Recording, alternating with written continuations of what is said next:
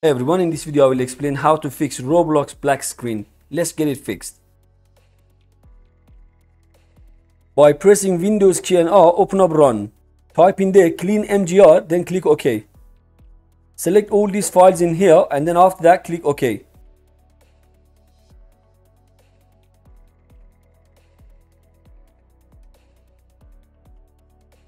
In case this solution didn't help, then you can try the next one.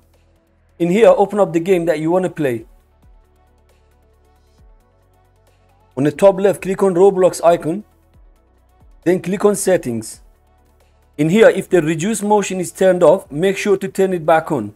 And once you turn it on, then at the bottom, click on resume. After that, the problem should be fixed.